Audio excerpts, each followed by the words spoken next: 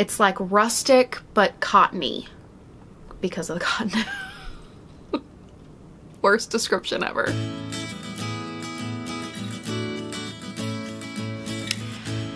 Hey y'all, welcome to the Suburban Stitcher podcast. My name is Diane and today is, oh, my brain wants to say January. It is September 16th, 2019, and I have no idea what episode number this is, but it's a number. And I'm super excited to be with you today. It has been a little bit of time. There have been lots of travels and lots of shows and lots of things since the last time we spoke. And I'm leaving in a couple of days for my next work trip. So I thought I just needed to absolutely make the time to podcast.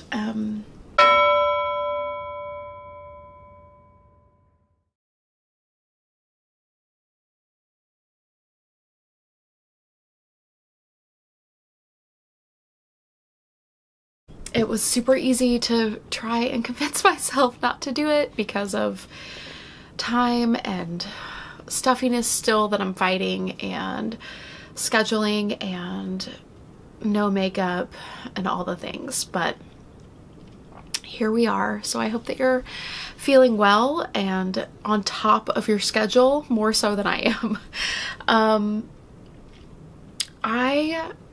I honestly should have looked to see when the last time I podcasted was, but for sure I have been to Oslo and back since we spoke, and perhaps I have also been to had a trunk show at the yarn store boutique in Houston. So it has definitely been a little bit of time, but that's okay.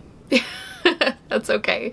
It's exciting as always to be with you, and I'll talk a little bit about my travels and my trip probably towards the end of the podcast, so stay tuned if you would like to hear about that at the end.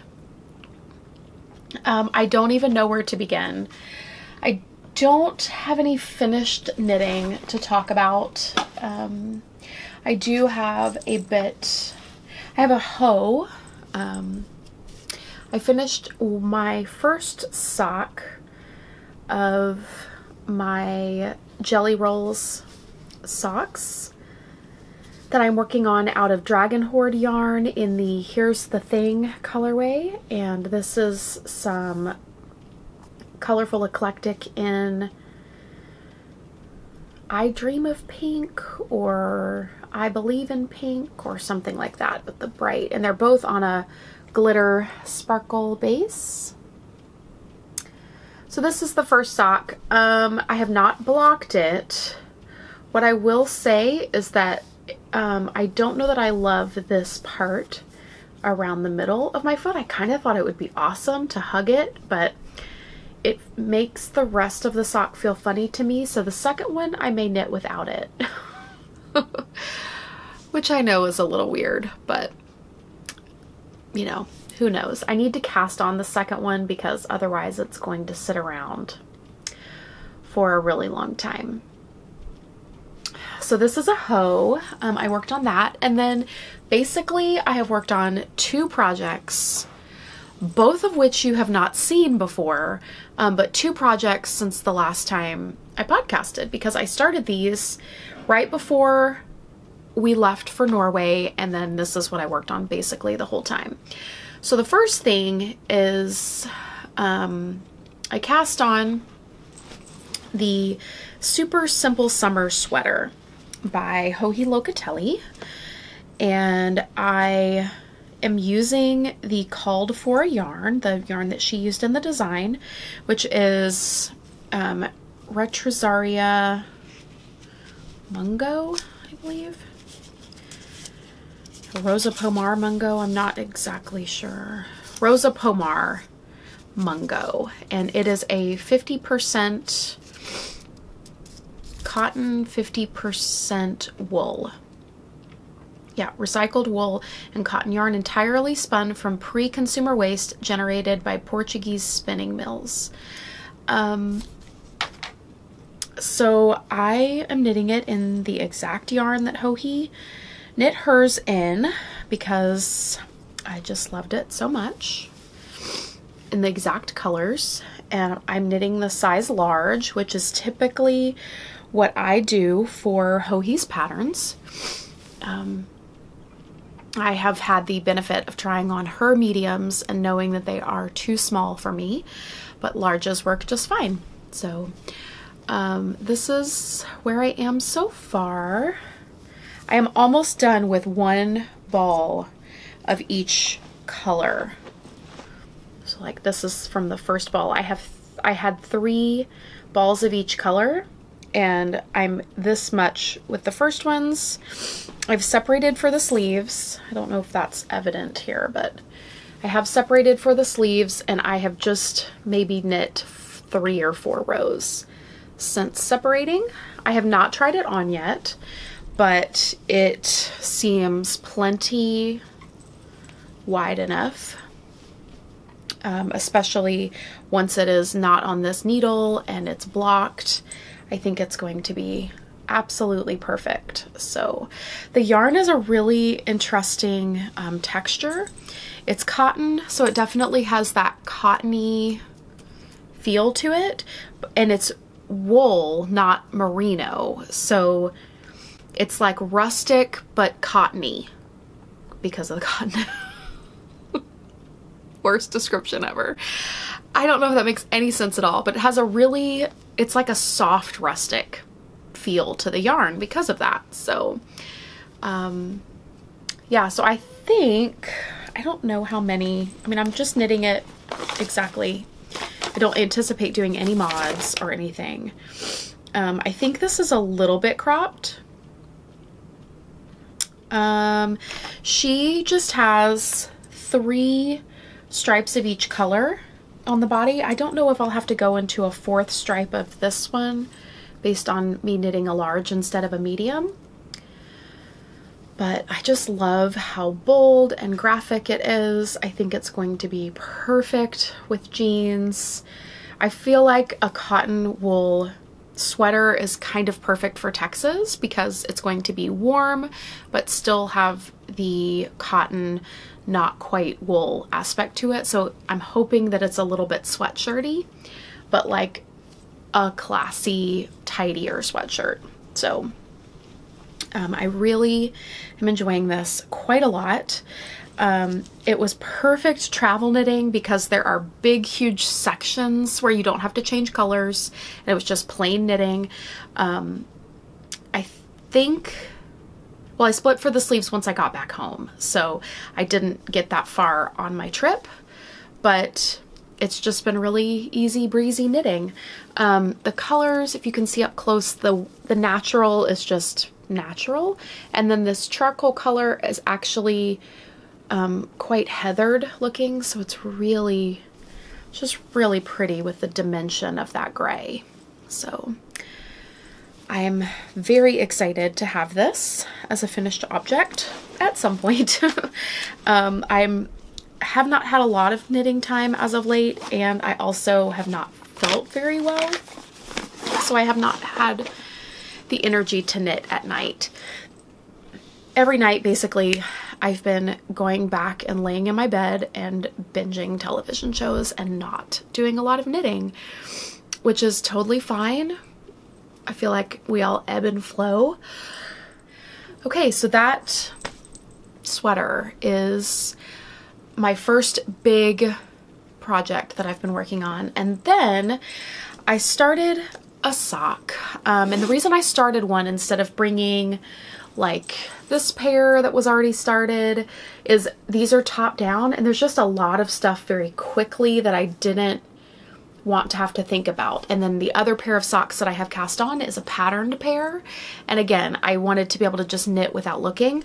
So I actually started a pair of socks out of some yarn that I bought at Knit City last year. What is this? Oh, that's a receipt from the hotel. So I am using, I don't know where the ball band is, but this is Gauge Dye Works, and the pattern that I'm doing is called Sax Point, Saxepoint, and it's by Andrea Rangel. The brilliant thing about Gauge Dye Works is that all of this was part of one skein, so it's like dyed. It's a self-striping yarn, but then it has the contrast for the toes and the heels. And then there's actually a color work top, like right above the cuff, that will be out of these two colors. And all of this was part of the same skein. Like she just dyes it all in one big warp, which is kind of brilliant. The only modification that I am making is that instead of doing an afterthought heel, I am knitting in a Fish Lips Kiss heel into mine. Oh my gosh. So this is so beautiful.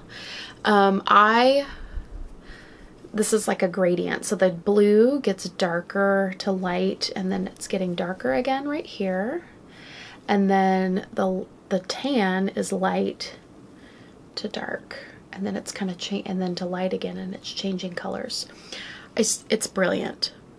Absolutely love it. It's just brilliant. So this was great travel knitting. I almost did not bring a sock. And then this stitch marker is from a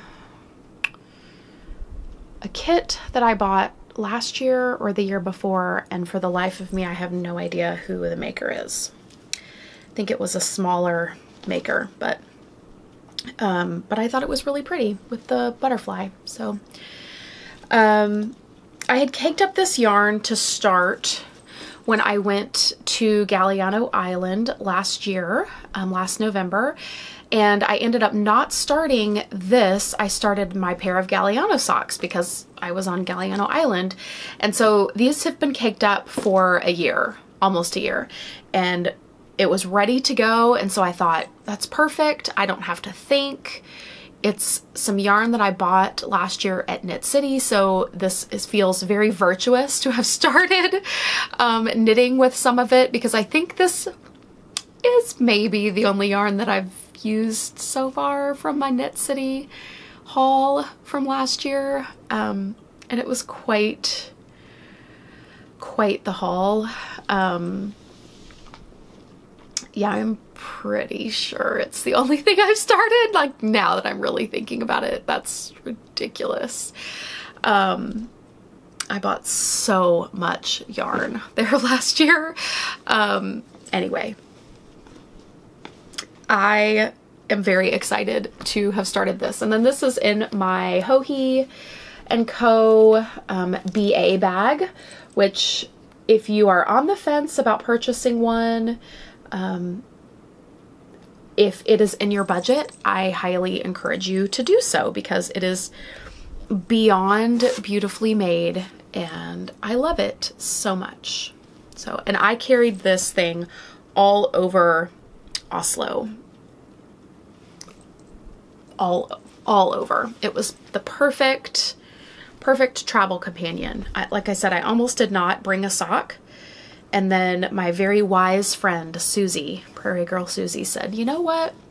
You might want a purse project instead of just only bringing sweaters or shawls. And she was exactly right. So it was perfect. And that is my knitting, you guys. That's it. That's all I've been working on. There just is not a lot. I do have a project that I'm desperate to start. Desperate isn't even the word. Like, my plan was to bring it to Knit City and cast it on, not Knit City, Oslo, and cast it on, but I decided not to, and it's good because I just really focused on those two projects and got, you know, quite a bit done on both of them. Let me show you what I want to start. So I dyed up the yarn and everything for a stone crop pullover, which is a pattern by Andrea Mowry. I already had 3 skeins of what's this? Spin Cycle dyed in the wool in the same, it's technically the same colorway, but I think honestly it's 3 different dye lots. I have purchased it at 2 different times, like years apart. But it almost honestly goes in a gradient. So the main body of my sweater is going to be my hand-dyed yarn in the pumpkin colorway, which is a new color. This is on my pure base, which is 100% superwash merino. It is a very similar, if not exactly the same base as the Magpie domestic fingering that is called for in the pattern, because mine is 100 yards, 400 yards, 100 grams, 3-ply, exactly like the Magpie. So I thought that that would be a good substitution. And this is a custom order base that I carry in my shop. I typically don't have a ton of options ready to ship in the shop, but I'm happy to dye it up custom for you. It's a base that I keep a back stock of undyed yarn just for customs. So pumpkin in my pure fingering, and then I have the Spin Cycle in the Payback colorway. So like I said, I have 3 skeins. My size for this pattern only calls for 2 skeins needed, but I plan on, literally does not even look like, so I purchased these 2 at the same time. They could be from the same dye lot. This one was purchased like 2 or 3 years ago. It's much more barber pulled. I don't know if you can tell that from there. This is tons of barber pulling on this one. The colors are not quite as intense on this one. So yeah, I just plan on using the parts that I like from these 3 skeins, and I think it's gonna be really, really fun. Kind of like fussy cutting if you're a quilter. I'm basically fussy cutting the hand spun in order to achieve the look that I want, which is really super great. So I might cast this on before my trip this week. I have so many whips. I don't need to cast anything new on, but I'm very tempted. So we will see. One thing that arrived in the mail that I'm very excited about and can't wait to find the perfect project for is I purchased 2 skeins of this.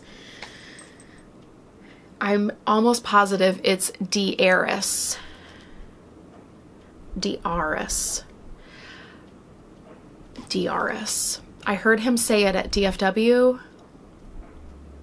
Dianne.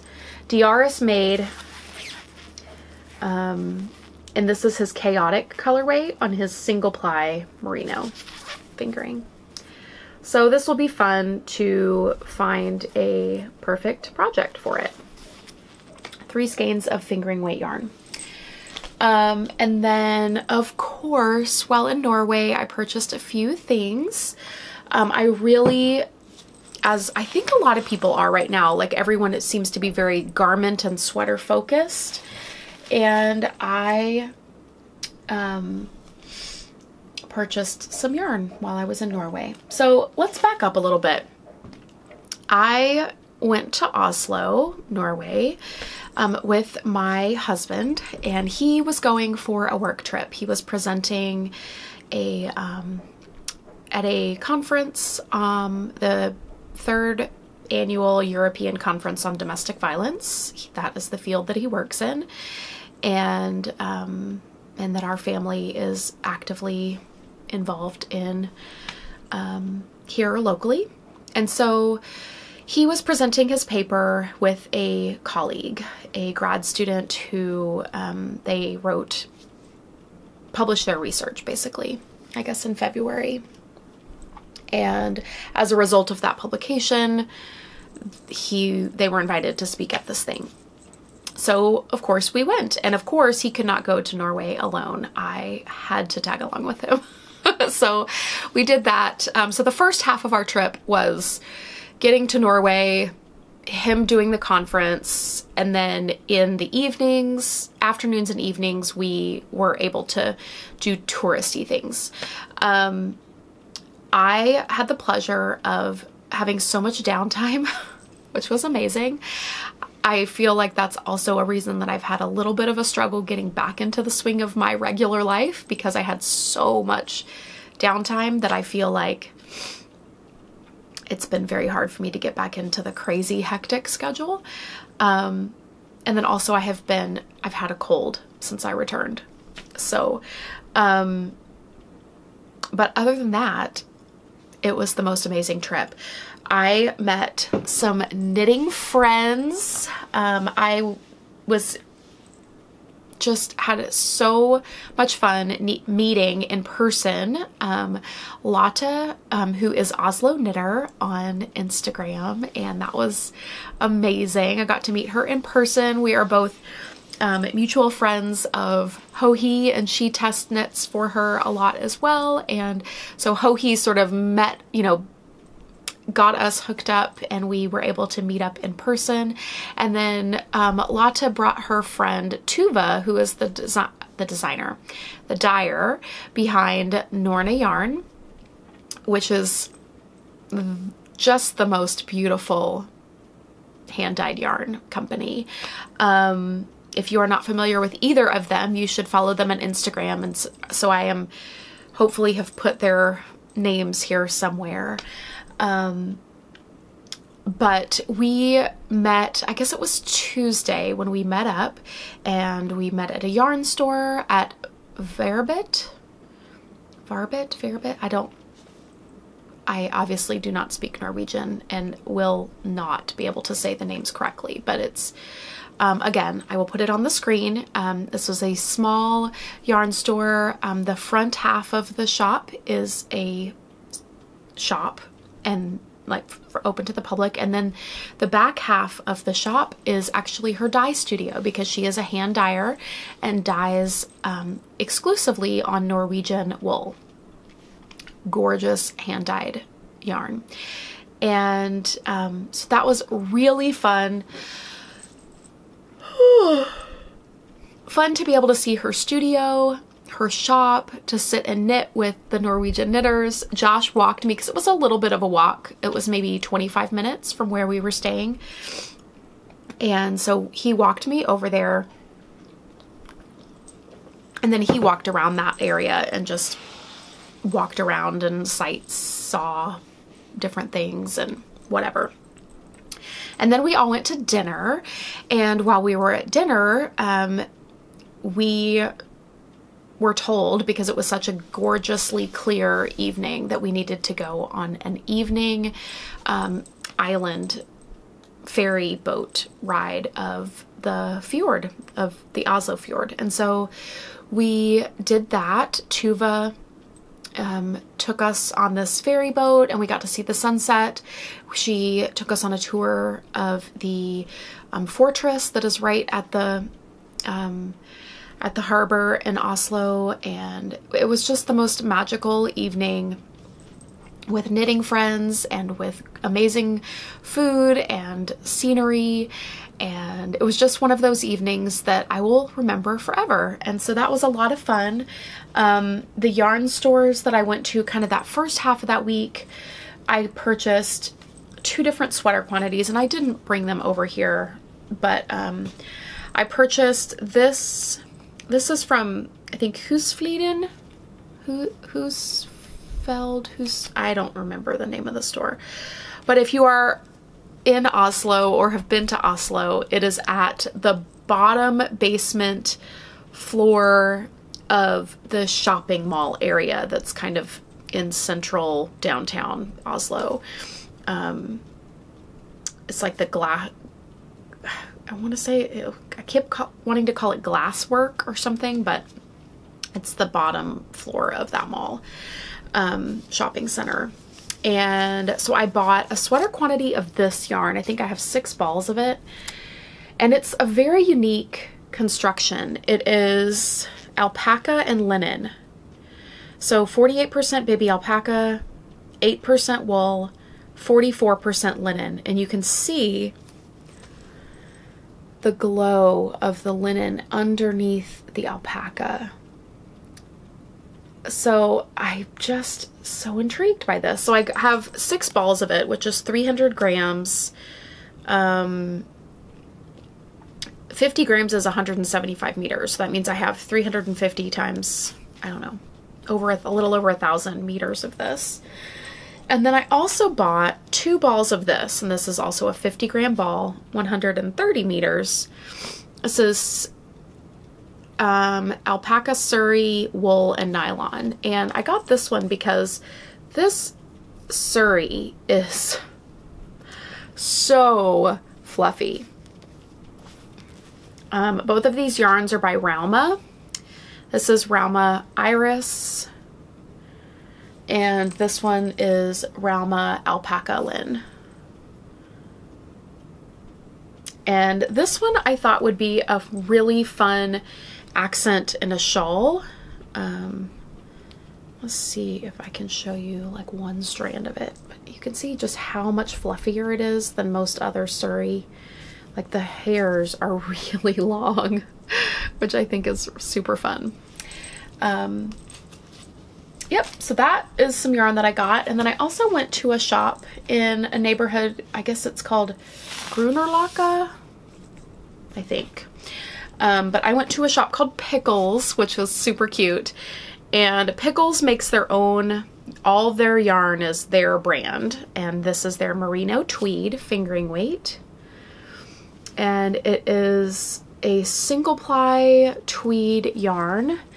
I got 1 ball of this natural color, and the tweed in this is like browns and whites and kind of some golds. And then this, I got 3 or 4 balls of this one, I can't remember. But this is a tweed, same yarn base, but it is a kind of a brown, chocolate brown with some pumpkin colors and some browns and some lighter colors and some golds for the tweedy bits. So I just thought those looked beautiful together. And then I also picked up 1 little 25, I think this is 25 grams. Does it say anywhere? Let's see.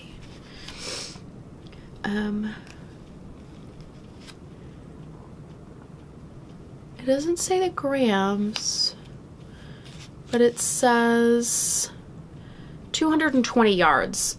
Oh, it does say grams right here, 25 grams.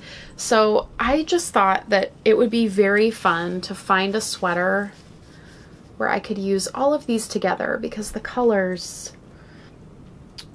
just really screamed at me. I'm really into browns and grays and mustards right now together, and golds. So that is something I purchased. And that was, I guess all of that happened by Tuesday. And then Wednesday, Josh and I went to, it was very rainy, and you know, we were prepared and we had umbrellas and rain jackets and all of that, but we went to go to a couple of parks, and we went to Vigeland Sculpture Park, which is, it's a very famous sculptor in Norway, and he really, really enjoys sculpting naked people. He's very famous. His sculptures are super interesting to me. We bought this book. I haven't even actually read all of it yet. But like, apparently this is a super famous sculpture of a naked, angry baby. So I need to do more reading about this guy. But that was something that we did in the rain on Wednesday, and that was just kind of a lazy day for us because it was Josh's first day that was totally schedule free for him, that he wasn't working. And we napped and walked around the park in the rain and, you know, did things like that. And then Thursday was a super exciting day. We slept in a bit, and then we woke up and got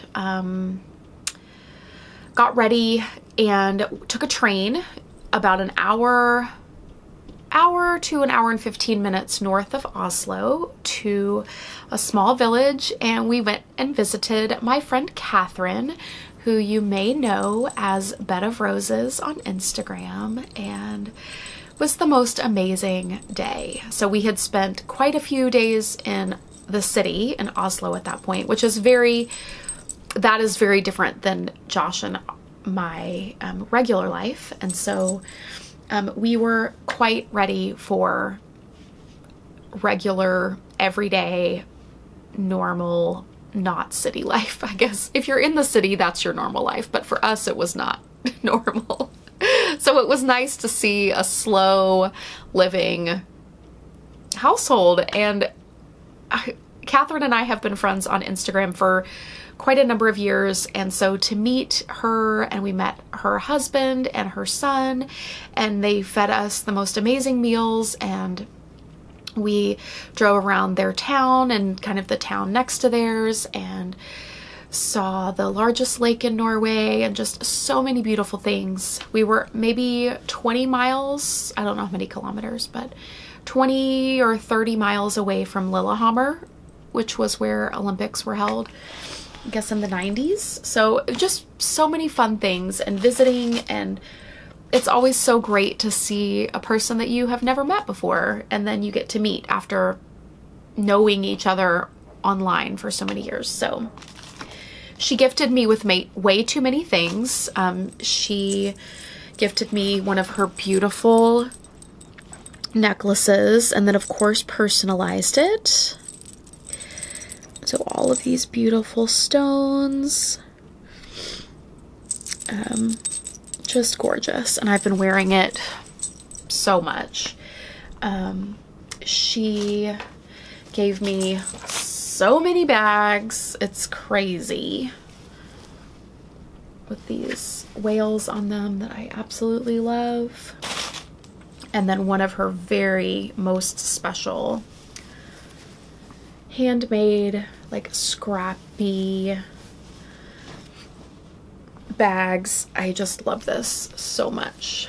So it's linen, and then she has just picked these little patches and sewn, hand sewn little stitches and buttons, and they're so beautiful. Everything that she does is gorgeous, and the attention to detail is perfect. And then she gifted me some trim to put on the inside of a sweater, because I was telling her that I wanted to make a Marius sweater one day. And then what I love the most, I feel like this is the most special to me, is she gifted me some hand knit by her mittens. I have never owned mittens. I have never owned hand knit mittens. So these are so special. It is an alpaca blend, and they are so warm and fuzzy. I cannot wait for warm weather, or cold. It is already warm weather. I cannot wait for cold weather to actually be able to wear these.